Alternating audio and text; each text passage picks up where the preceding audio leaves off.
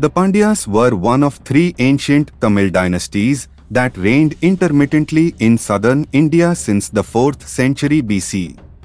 Initially ruling from the seaport of Korkai, which is located on the southernmost tip of the Indian peninsula, they subsequently relocated to Madurai. Written records from Greek and Egyptian voyagers give details about the pearl fisheries of the Pandya coast.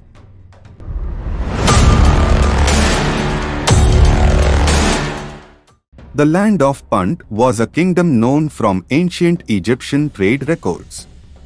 Punt was a place where the Egyptians obtained some of their most luxurious and exotic goods: gold, ivory, resins, and ebony, as well as live animals and slaves.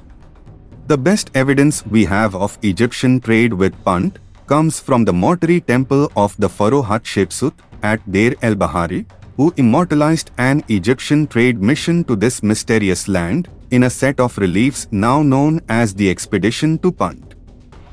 The Egyptians established ports on the Red Sea, such as Saw, in order to accommodate direct shipments from Punt. Some scholars have identified the Land of Punt with Somali land on the East African coast, which is unlikely for many reasons.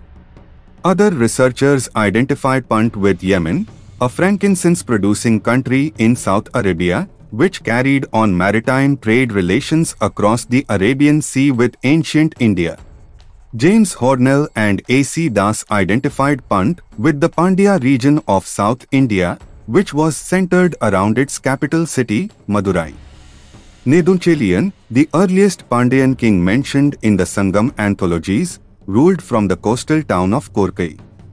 Korkai is the oldest port site in ancient Tamilagam. Ptolemy refers to the place as Korkai and says that it was an emporium of the pearl trade and the birthplace of the Pandya dynasty. The ports on the western coast were likewise under the Pandya sway. Purananuru mentions that a Pandya king laid siege to the port of Musiri. Evidence from a papyrus in the Vienna Museum speaks of a trade agreement between a trader from Muziris and a trader from Alexandria.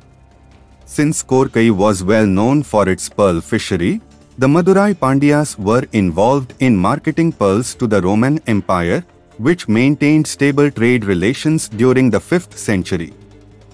This trade made one of the Pandyan rulers dispatch an embassy to the Roman Emperor Augustus Caesar, whom the emperor welcomed at Athens. The Sangam literature speaks volumes about Yavanas. Although the word Yavana generally refers to strangers or foreigners, it first refers to the Ionians who lived in the Ionian region of Greece. Then it refers to the Romans and the Egyptians. A broken storage jar with inscriptions in Tamili script has been excavated on the Red Sea coast of Egypt. The same inscription is incised twice on the opposite sides of the jar dated to the 1st century BC. The inscribed text is Pane Ori, which means pot suspended in a rope net. Yet another Tamil script inscribed on a potsherd was found in the Khor Rori area of Oman. The script reads Nantai Kiran and it can be dated to the 1st century. Black and red ware bowls and red ware offerings from graves in the Nubian desert of Egypt correspond to South Indian megalithic pottery. An artifact datable to the 5th dynasty found in Egypt was originally stated to be made from Diospyros ebenum wood, a tree that is originally from southern India and Sri Lanka. These discoveries provided material evidence to corroborate the literary accounts by classical Western authors and the Tamil Sangam poets about the flourishing trade between the Tamil country and Egypt in the early centuries.